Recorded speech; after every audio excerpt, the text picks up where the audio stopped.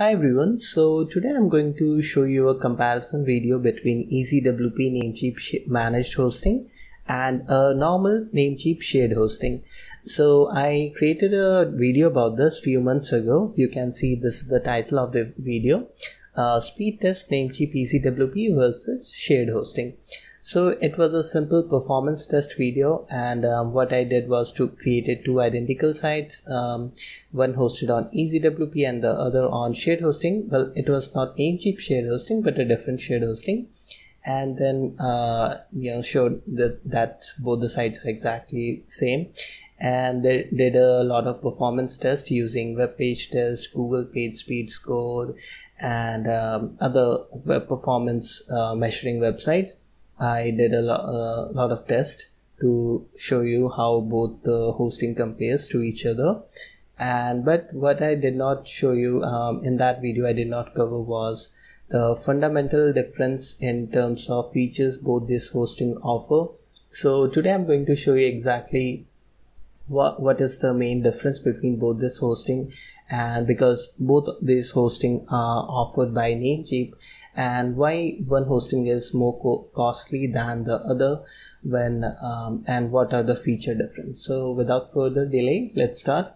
And just for your information, if you are looking to buy hosting and if you're confused between any of these companies hosting a EasyWP, SiteGround, GoDaddy, Managed WordPress, so you can check this hosting comparison table I created, and it's available on smarthelpguides.com/hosting. And I do not recommend a single hosting company. I just put all the facts here based on my experience, my testing, and all. I have tested all this hosting, and you can see the testing duration here, and you can just take a look at this table.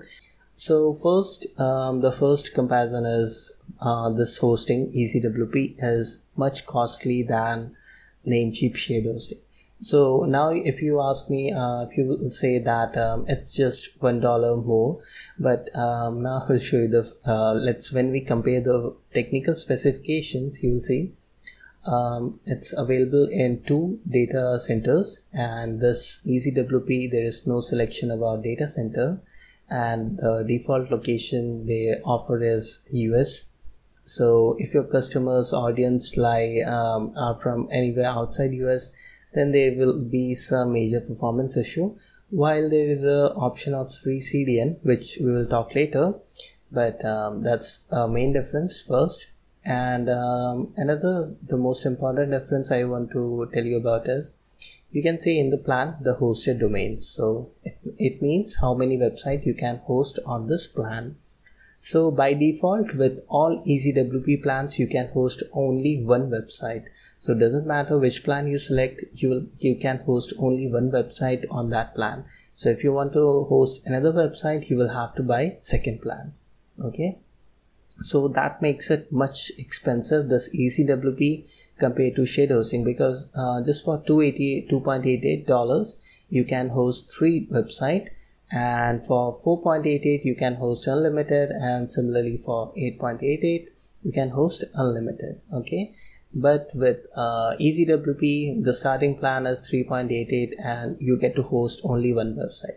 So that's $2.88 for 3 websites and $3.88 for only one website. And the second plan is $7.88. Again, you just get one website, and with this you get unlimited. So let's say even with unlimited, you get you can host 10 or 20 websites. Okay, so with the fair usage limit. So that makes it much more expensive. And in terms of disk space also, you can see overall this hosting is much more costly. And so is it worth it? Is the performance offered by EasyWP worth compared to shared hosting? How is the performance, right? So in my testing, I've tried this, and for WordPress website, their Namecheap shared hosting I would never recommend it to anyone. And in my comparison table also, I just declared it too slow, so disqualified. It's not, you cannot even compare it. Every time I have tried, even my friend tried it, and it was slow as hell.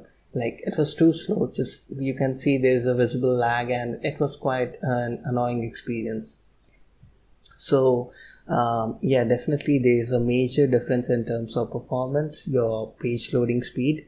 And now if we compare the features, like with EasyWP, monthly plans available, and shared hosting also monthly plans are available, and trial is only available with the EasyWP. With Namecheap shared hosting, there is no trial available. Refund policy will be like same. Testing duration, I have tested it quite for some time, I think for more than a month. And sites allowed only one, and with that multiple sites are allowed. And yes, the one this is a very important point, the custom domain email service. Okay, so with EasyWP you get only EasyWP dashboard, and there is no cPanel. With the shared hosting you get a cPanel. Okay, so with cPanel you can create your own professional email and forward it to your Gmail inbox, or use it with cPanel. You can watch my tutorial also about it. So and with EasyWP you will have to buy Namecheap's private email service. You can see this email option. You will have to buy their professional email, business email plan to use any email with your domain name. So that's a point you should note. And the other point I would you should note is the free SSL. Okay, so with the starter plan you do not get any free SSL. With turbo plan and supersonic you get free SSL, but with shared hosting you get free SSL with all plans. So I will close it.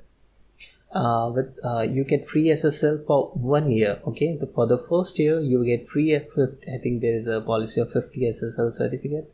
So if you select this the first plan of 2.88 stellar, you can host 3 websites, and you will get free certificate for all the 3 websites for 1 year. And after that you will have to purchase SSL certificate. But with EasyWP, if you buy the starter plan, there is no SSL certificate, absolutely. Okay, so that's an important point.